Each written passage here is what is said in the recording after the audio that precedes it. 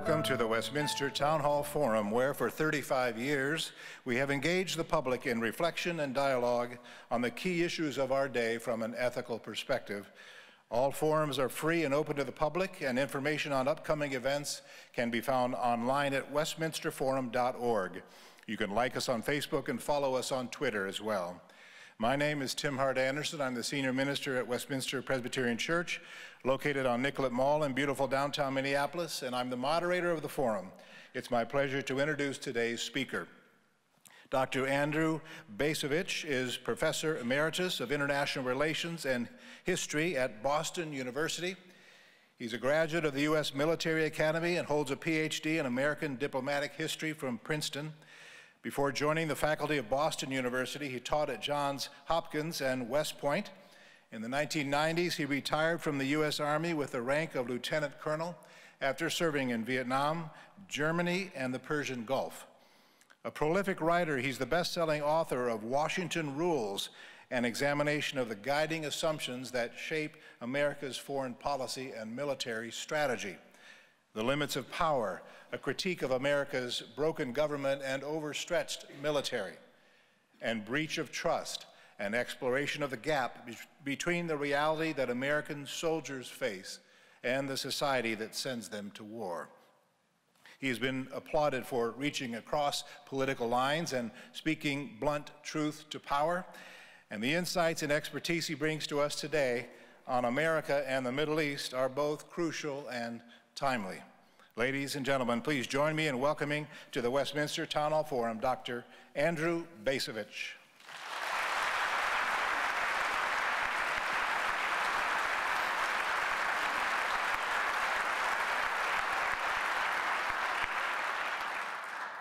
Thank you. For well over 30 years now, the United States military has been intensively engaged in various quarters of the Islamic world, and an end to that involvement is nowhere in sight. Tick off the countries in that region that U.S. forces in recent decades have invaded, occupied, garrisoned, bombed, or raided, and where American soldiers have killed or been killed. Since 1980, they include Iraq and Afghanistan, of course, but also Iran, Lebanon, Libya, Turkey, Kuwait, Saudi Arabia, Qatar, Bahrain, the United Arab Emirates, Jordan, Bosnia, Kosovo, Yemen, Sudan, Somalia, Pakistan, and Syria. The list just keeps getting longer. What are we to make of the larger enterprise in which the United States has been engaged for well over 3 decades?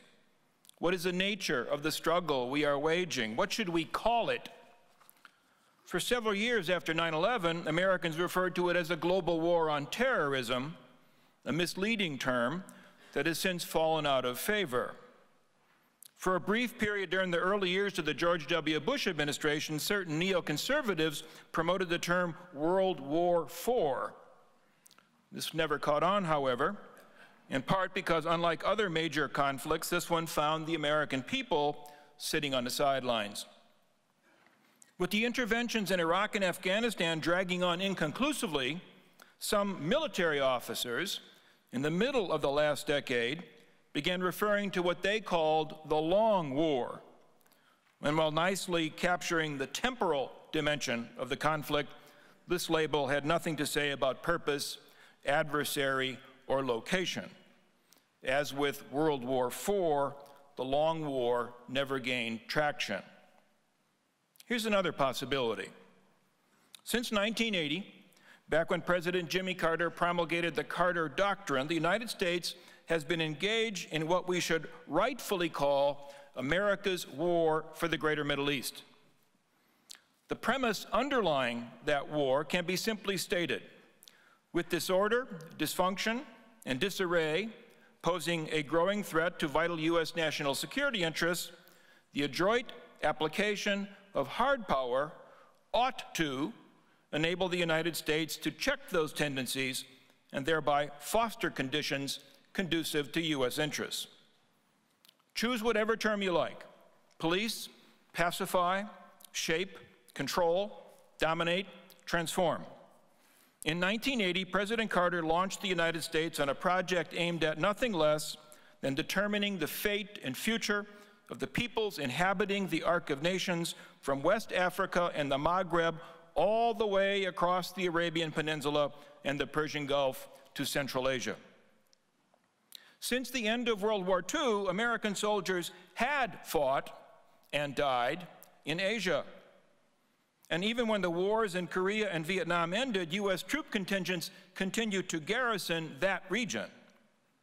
In Europe, a major U.S. military presence dating from the start of the Cold War signaled Washington's willingness to fight there as well.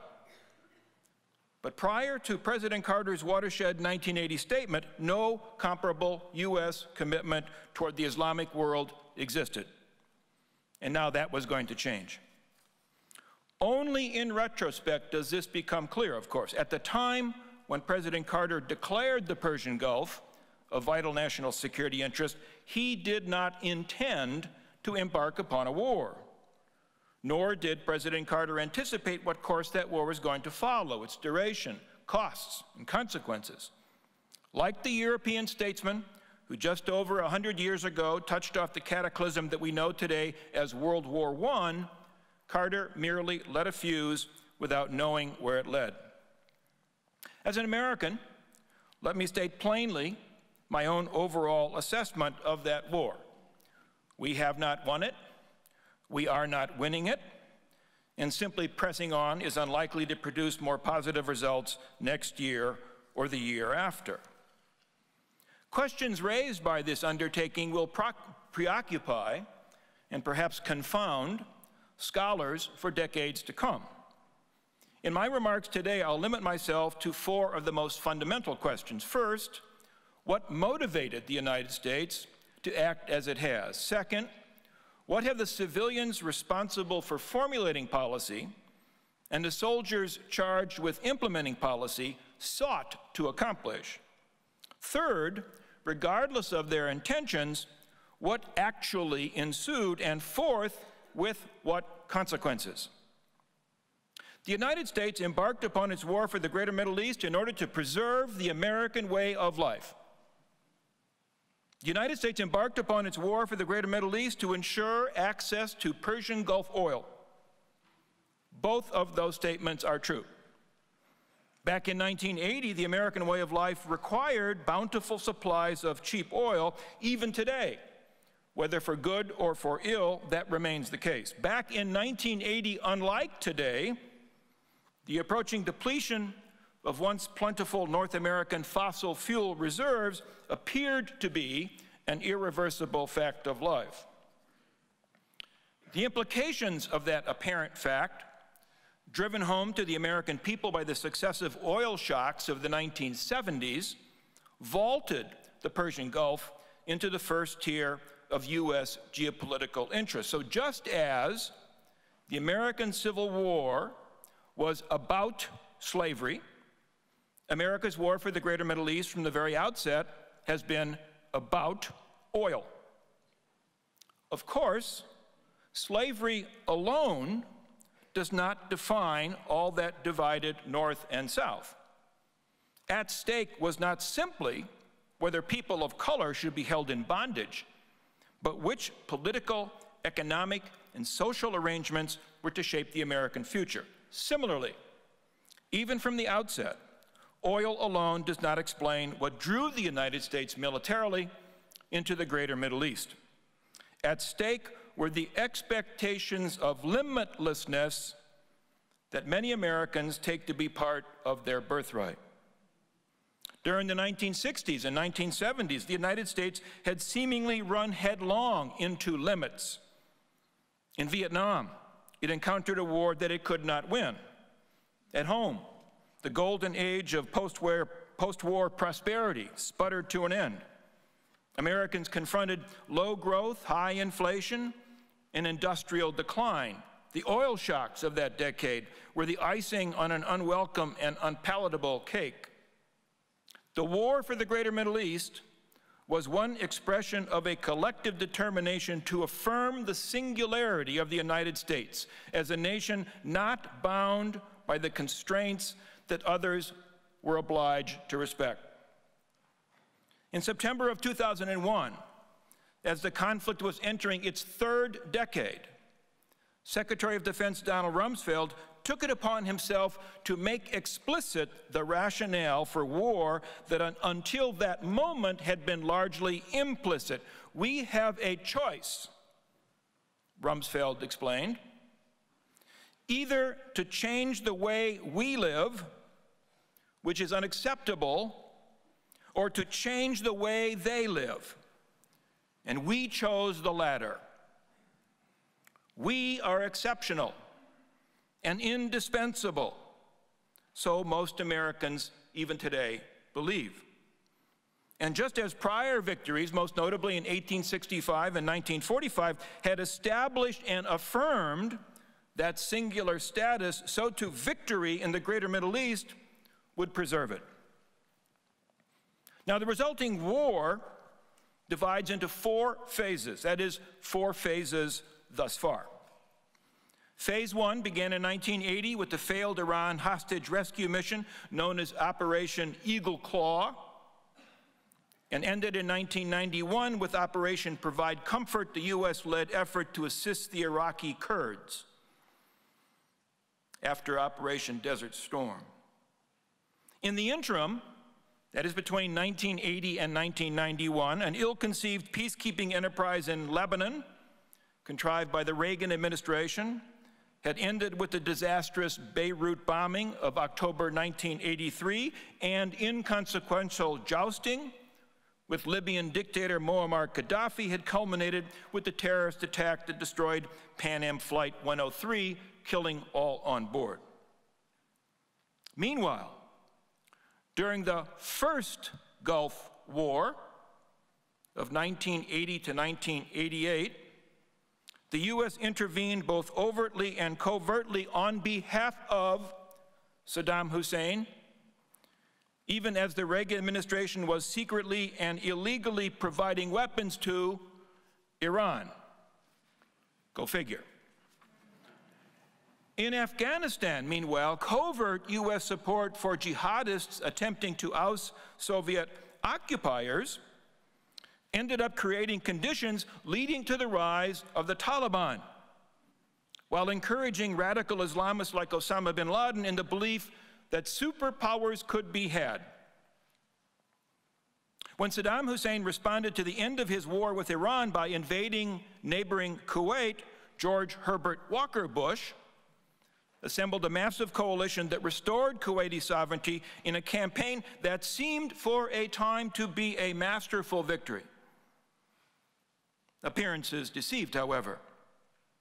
This second Gulf War left many loose ends. The principal legacy of that war was to loosen any remaining constraints in Washington's inclination to use its military power.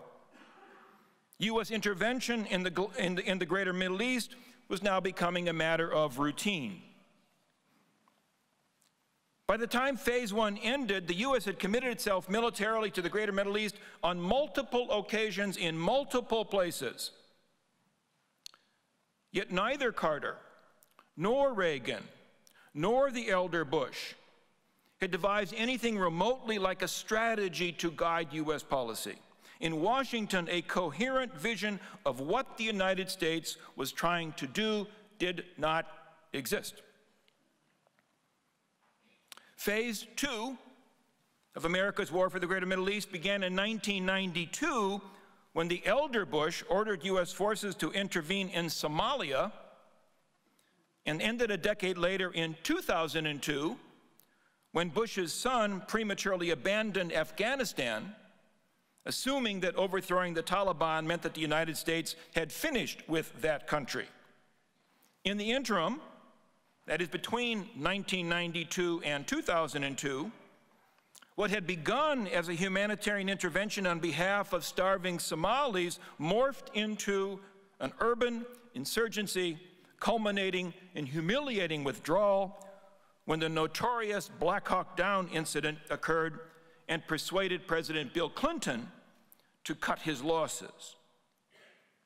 Clinton did fare somewhat better in two successive Balkan interventions on behalf of besieged Muslim minorities, first in Bosnia and then in Kosovo. U.S.-led air campaigns, followed by U.S.-led occupations, enabled Bosnian Muslims and then Kosovars to achieve their political aims, but without improving Washington's standing in the broader Islamic world. Of greater significance than these Balkan interventions were the unintended consequences of the so-called dual containment policy inaugurated by the elder Bush and then sustained by Clinton, containing both Iraq and Iran in the 1990s, required the permanent stationing of substantial U.S. military forces near the Persian Gulf, notably in Saudi Arabia. Low-level hostilities with Iraq continued throughout this decade. The Second Iraq War continued, albeit with very few Americans taking notice. For his part, bin Laden took offense and declared war on the United States. Sporadic attacks on U.S. assets ensued in Saudi Arabia, Kenya, Tanzania, and Yemen. Clinton responded in desultory fashion with a few airstrikes, and the ineffectiveness of this preliminary campaign against al-Qaeda then became fully manifest in September 2001 with the devastating attacks in New York and Washington. George W. Bush, now president, responded by declaring a global war that began as less than a global war, but rather as an effort to punish the Afghans who had given sanctuary to al-Qaeda. The preliminary stages of what was called Operation Enduring Freedom were dramatic and daring, but inconclusive. But by the time Phase 2 ended, the presence of U.S. forces in the greater Middle East, in addition to the likelihood of intervention in the greater Middle East, had now become routine. Now, however, for the first time since the inception of the war for the greater Middle East, Washington devised a strategy which the Bush administration marketed under the label Freedom Agenda. The Third Gulf War, begun in 2003 and lasting until 2011, was meant to jumpstart the process of transforming those countries that served as breeding grounds of anti-American violence. Here, the United States set out, in Rumsfeld's words, to change the way they live. This was the vision that animated U.S. actions during Phase 3 of its war for the greater Middle East. Now, as a venue to begin implementing that strategy, to change the way they live, Saddam Hussein's Iraq appeared uniquely attractive. True, Iraq had had nothing to do with 9/11, but Saddam had made his country an international pariah, virtually without allies or even sympathizers. The Iraqi army was not likely to pose significant opposition, having amply demonstrated its incompetence even before taking into account the effects of periodic U.S. bombing, along with a decade of crippling sanctions. In other words, what made it imperative to invade Iraq was not the danger that Iraq posed, but the opportunity that it presented. Yet although the invaders quickly got to Baghdad and overthrew the Saddam Hussein regime, they proved unable to assert control of that country. Instead, by their very presence, U.S. forces incited and then found themselves enveloped by a complex, multi-sided conflict that was part civil war, part ancient sectarian squabble, and part anti-Western jihad. We may argue about when to date the demise of the freedom agenda. Certainly, by late 2006, it had collapsed. Rather than a springboard, Iraq had become a dead end. And phase 3 of America's war for the Greater Middle East thereby ended. Phase 4 commenced, but once more without any unifying sense of purpose. To effect the salvage operation, Bush hired a new field commander. This yielded the so-called surge, which created the conditions for the United States to withdraw from Iraq without having to acknowledge outright defeat. This it did. In December 2011, President Barack Obama, keeping to a schedule that his predecessor had established. Turning his attention back to the much slighted war in Afghanistan, Obama then sought to apply the very methods that he had faulted Bush for employing in Iraq. Obama organized an Afghanistan surge, applying the same counterinsurgency techniques that had supposedly made the Iraq surge such a success. But the results proved to be a bit of a bust. In June of 2011, while announcing U.S. troop withdrawals from Afghanistan, President Obama said, "We take comfort in knowing that the tide of war is receding." In fact, however, the tide was not receding. Even as Obama was struggling to extricate the United States from Iraq and Afghanistan, U.S. military activities in other quarters of the Islamic world were actually expanding. The Obama administration's chief contribution to the ongoing war for the Greater Middle East was to enlarge it. Prior to 9/11, the abiding defect of U.S. military policy in the Islamic world had been naivete. After 9/11, it became hubris. During phase 4, the problem was one of diffusion. Varying according to purpose, the Obama-era campaigns have fallen into 3 distinct categories. In some, the aim has been to depose, in others, to suppress, in others still, simply to retard. All share a common determination to minimize risks, keep down costs, and above all, avoid anything approximating a quagmire. Included in the first category, depose, was direct intervention in Libya and indirect intervention in Syria. The second category, suppress, included recurring military actions in Pakistan, Yemen, and Somalia. The third category, retard, expanded America's war for the Greater Middle East into West Africa, the Pentagon calculating that a modest U.S. military presence there could nip violent jihad in the bud. Regardless of intended purpose, however, little of this activity produced the desired effect. Yet overall, the number of active fronts in America's war for the Greater Middle East multiplied. This has been President Obama's principal contribution to that war. Yet transcending insignificance, the Obama administration's penchant for raids and assassinations was a 4th Gulf War, dating from 2013, which rendered a definitive verdict on the 3rd Gulf War.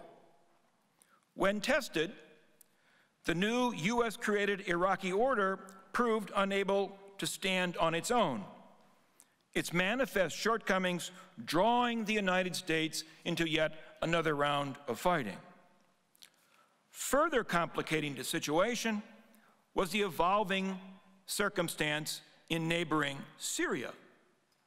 There, an ongoing civil war morphed into a multi-sided affair involving a new entity bent on carving out of Syria and Iraq the beginnings of a new pan-Islamic caliphate. This new entity, variously referred to as ISIS, ISIL, or simply the Islamic State, aimed to demolish the state system created by early 20th century Europeans who had reconfigured the greater Middle East to suit their own imperial purposes. But by President Obama's second term in office, Americans had pretty much exhausted their enthusiasm for rescuing Iraq. Furthermore, it was not self-evident that ISIS posed an immediate danger to the United States itself. In December 2013, ISIS seized the Iraqi city of Fallujah and thereby emerged from al-Qaeda's shadows. Early the following month, the organization's supreme leader declared the founding of a new caliphate and pronounced himself caliph. Worse was still to come. In June 2014, fewer than 1,000 ISIS fighters captured Mosul, Iraq's second largest city, with the Iraqi defenders offering alarmingly little resistance. In Washington, something akin to panic set in. On August 7th, President Obama announced the beginning of a U.S. air campaign against the Islamic State, even as he assured Americans, quote, that I will not allow the United States to be dragged into fighting another war in Iraq. Now, in the American military lexicon, mission creep is a term of opprobrium, redolent with connotations similar to Vietnam's gradual escalation. It suggests action without clearly defined purpose. But when it comes to ISIS, the mission is unquestionably creeping. Here in the fall of 2015, no one can say with certainty how the fight against ISIS is going to turn out. But will defeating ISIS actually solve anything? Probably not, since the conditions that have given rise to ISIS would continue to persist. Yet more importantly, in my view, obsessing about this one specific manifestation of a much larger problem provides Washington and perhaps the rest of us an excuse to skip lightly past matters of far greater moment.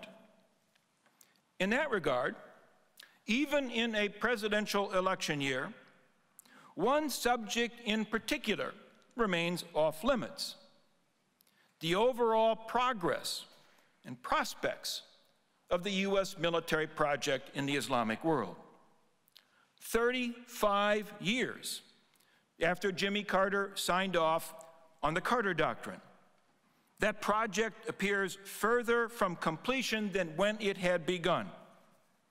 By almost any measure, the region is less stable and more dangerous than it was in 1980. Not only are American purposes unfulfilled, they are becoming increasingly difficult to define with any sort of specificity. It's a generational problem. So remarked JCS Chairman General Martin Dempsey in testifying before a Senate committee in July of this year. Thwarting the adversary that we face, Dempsey continued, is going to entail, quote, a very long contest. How long?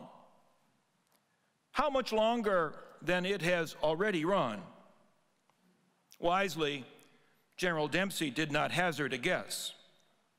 No one has a clue. Thank you.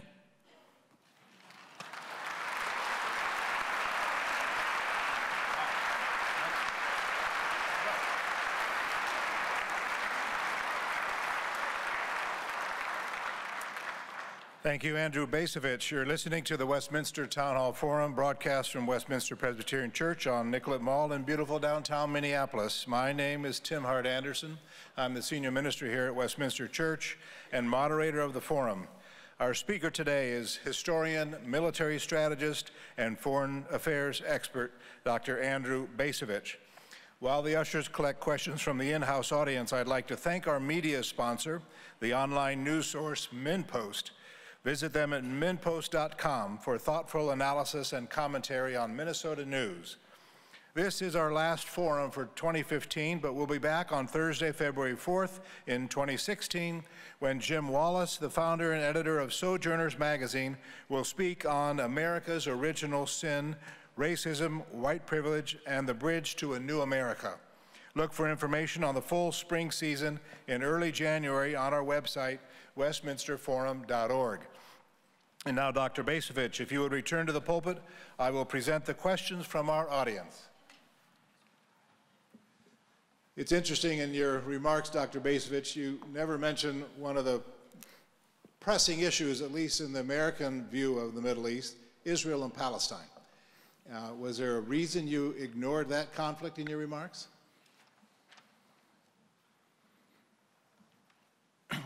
No. I think it's important not to overstate the centrality of Israel in the narrative, in the historical episode that I just described. And I do believe that in certain quarters of American opinion, there is a tendency to overstate Israel, to see Israel's existence as somehow the issue on which everything else in the region turns. I don't accept that. But what I do believe is that it is time for Americans and for American political leaders to candidly acknowledge that in some very important respects, the interests of the United States in the Middle East do not align with the interests of Israel.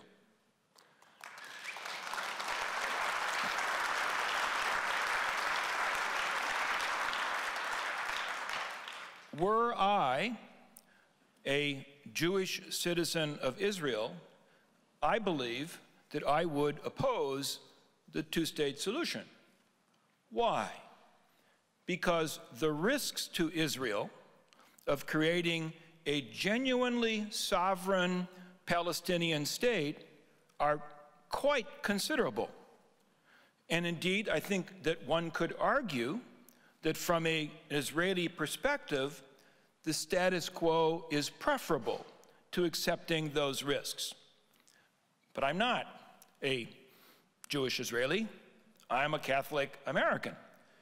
And as an American, it seems pretty clear to me that we have a profound interest in responding to the grievances of the Palestinian people.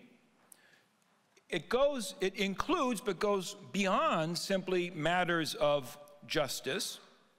We should understand that the plight of the Palestinians is either a genuine rationale or an excuse for the anti-Americanism which is so prevalent in the Islamic world.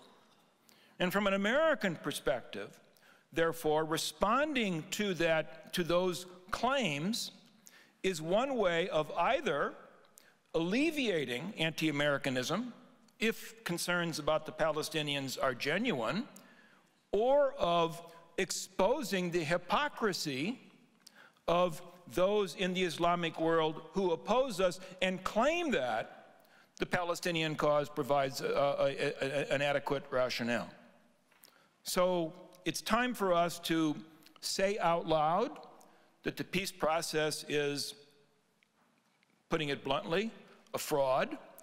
It's time for us not simply to object to the continued expansion of settlements on the West Bank, but to act in ways that will more clearly communicate that those sorts of policies are unacceptable.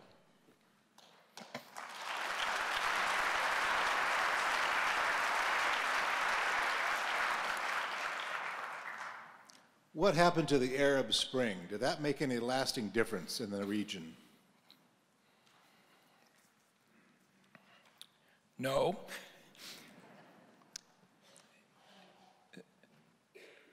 Certainly the eruption of the Arab Spring, Arab awakening, the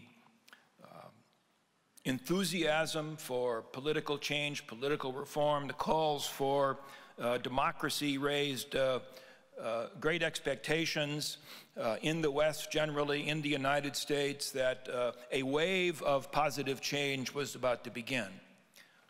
Our hopes and expectations were naive.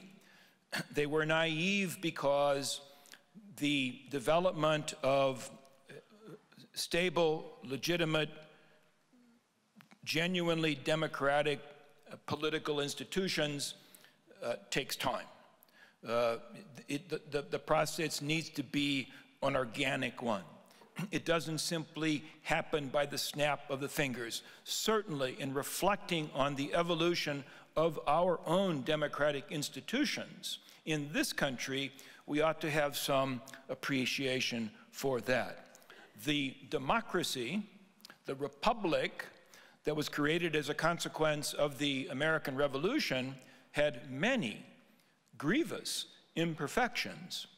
And we have spent more than 2 centuries since collectively trying to recognize and correct those imperfections. Here we are, lo, these many years later, and guess what? We still have a ways to go. So the disappointment that was produced by the Arab Spring ought not to be that much of a surprise. A number of questions coming from the audience about your potential advice if you were asked by a president, or several asked if you were president. What would you do about the Middle East? What would your suggestions for strategy in the Middle East be in the future? The purpose of the talk, and if I may insert a bit of self-promotion, the subject of a book I have coming out in April called America's War for the Greater Middle East. The purpose of the narrative is to suggest that the application of U.S. military power in whatever form is not going to solve the problem.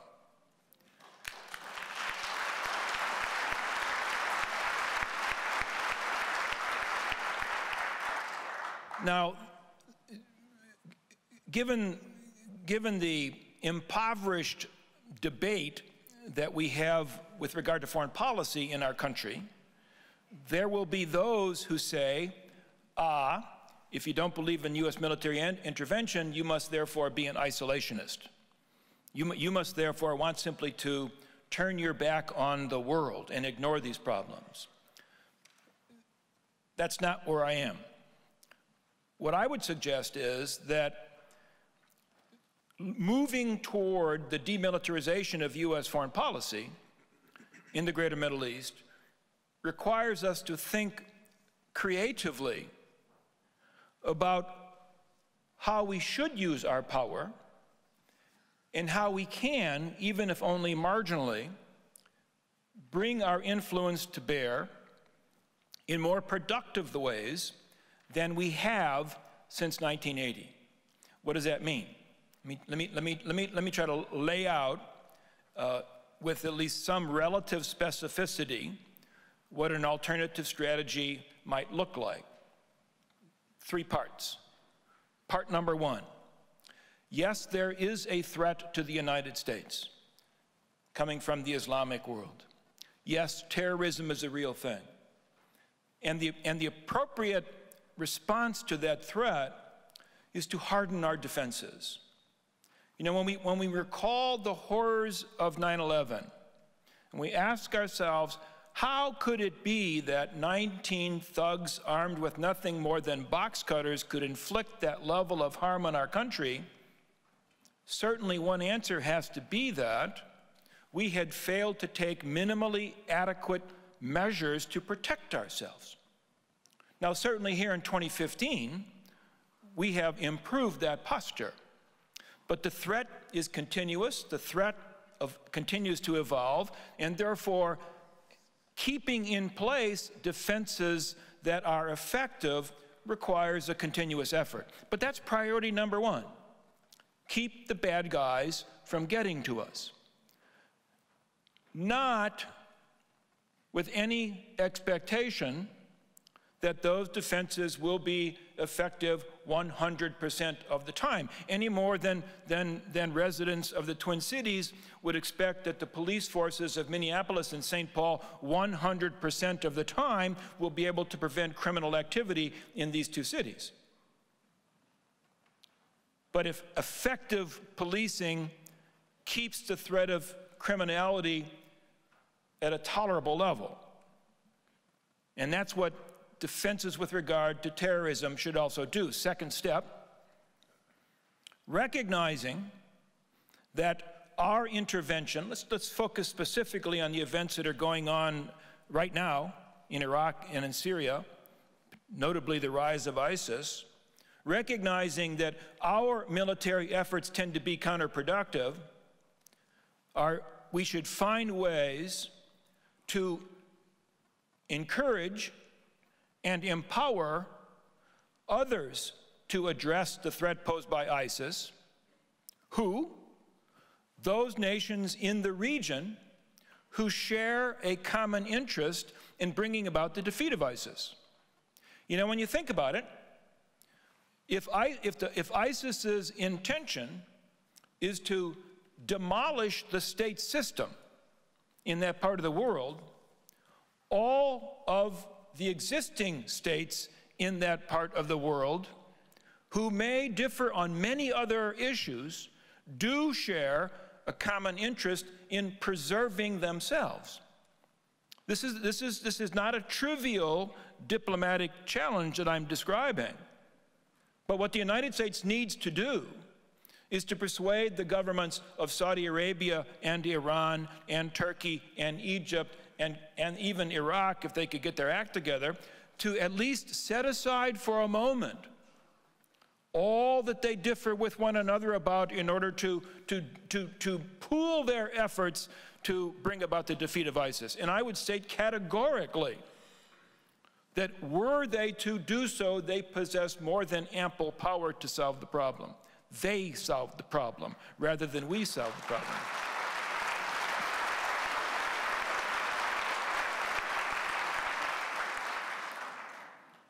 Step 3,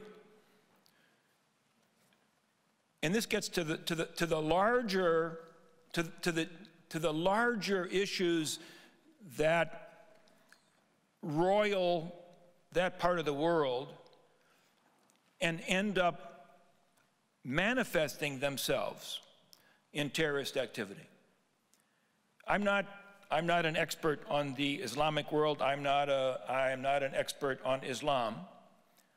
But as an observer, it seems to me that there is within Islam a very considerable ongoing crisis, the essence of which is the challenge posed by reconciling faith with modernity.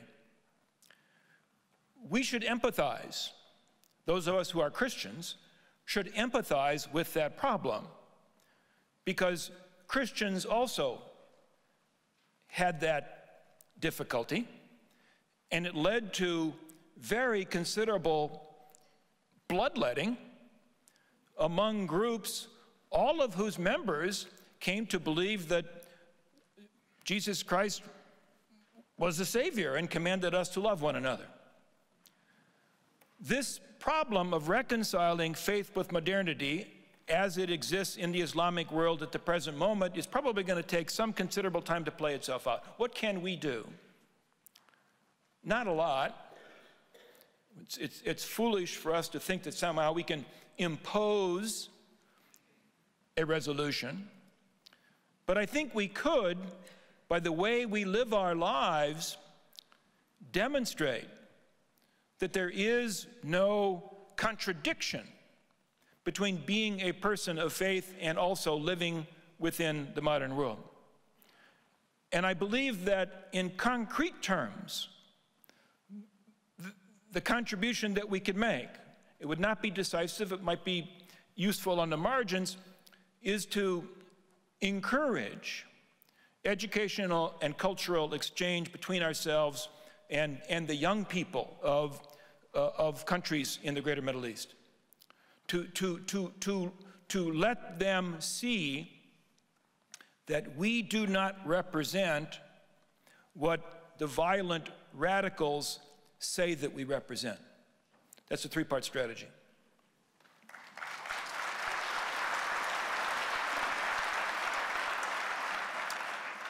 A number of questions coming in about refugees, Syrian refugees in Europe, and the proposal by the president to bring 10,000 of them into the U.S. Any comments about that and the danger that might pose to our democracies?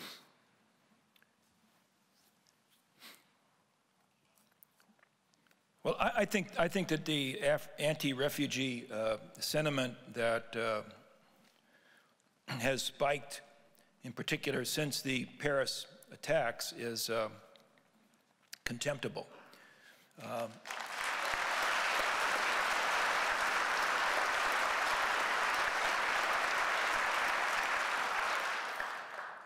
Frankly, the administration's promise to admit 10,000 Syrians is pretty pathetic. I forget the number of total refugees that created by the Syrian civil war, but it is in multiple millions, with the vast majority of them in Turkey and Lebanon, if I'm not mistaken. We even in Jordan, we even have some Syrian refugees who have fled to Iraq, which gives you some sense of how desperate things are. So it seems to me that first of all, we have a moral obligation to do better. But even beyond the moral obligation, it seems to me that here is an opportunity to demonstrate that there is no irreconcilable conflict between us and them, as the jihadists claim.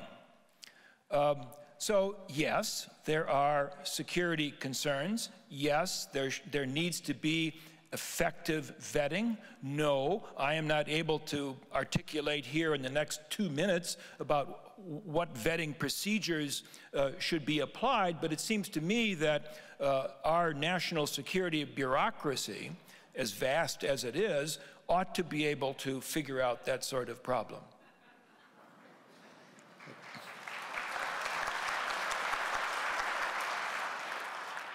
Number of questions coming forward about a military draft or a draft for public service of young people in our country here. We have a number of students in the House who are asking this as well. Do you favor reinstatement? Well, I mean, I have written on some number of occasions, and indeed this is really the topic of my book, Breach of Trust, that there is something unseemly about the relationship between the American people and their military, that the professions of regard are thin, to be kind about it.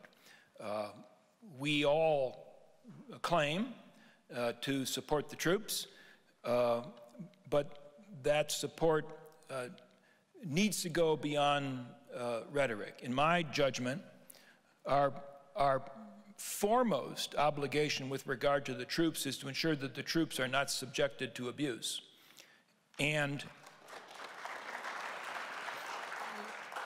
in the war for the greater Middle East that I have described for you, they have been repeatedly subject to abuse. And as citizens, we should rise up and insist that that must not happen.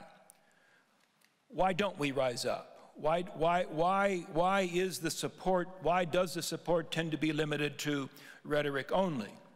And the answer to that question, I think, does go back to the decision made by President Nixon toward the end of the Vietnam War to terminate the draft. Nixon did that, creating the so-called all-volunteer force, not because President Nixon believed that the all-volunteer force was in the interests of the Republic, but because he was trying to cut off the anti-war movement at the knees and buy himself more time to continue the Vietnam War on his terms. And indeed, that very cynical calculation on his part worked. Regardless, here we are all these years later with what the founders of our republic would call a standing army that exists at some remove from the rest of us as citizens. And I think it's past time for us to ask whether the all-volunteer force, which certainly does offer many advantages in terms of the discipline and the capacity of U.S. troops, it's time for us to ask whether that system is appropriate for a democracy. And I think the answer is no, it's not. Well, what then is the solution? And the question implies that the solution, I think it implies that the solution is the restoration of conscription. And one could make that argument, but I think the problem with that argument is that not only do America's 18-year-olds not favor conscription, but perhaps more significantly, the parents of Americans' 18-year-olds also don't favor conscription. So what can we do? The idea that's being pushed in some quarters, and it's an idea I support, is to enact a program of national service.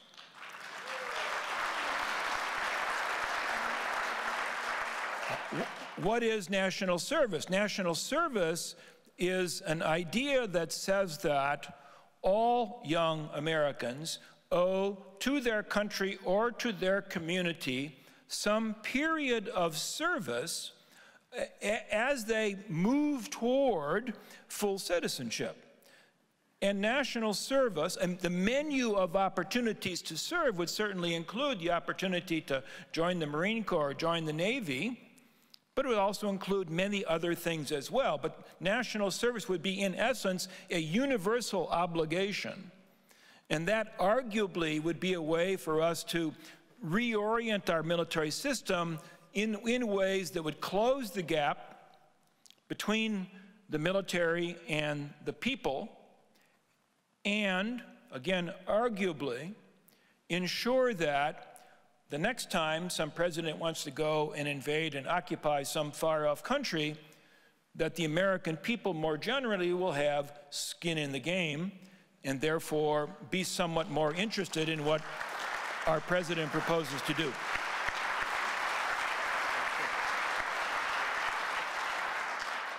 Thank you, Andrew Bacevich. You've been listening to the Westminster Town Hall Forum broadcast from Westminster Church in downtown Minneapolis.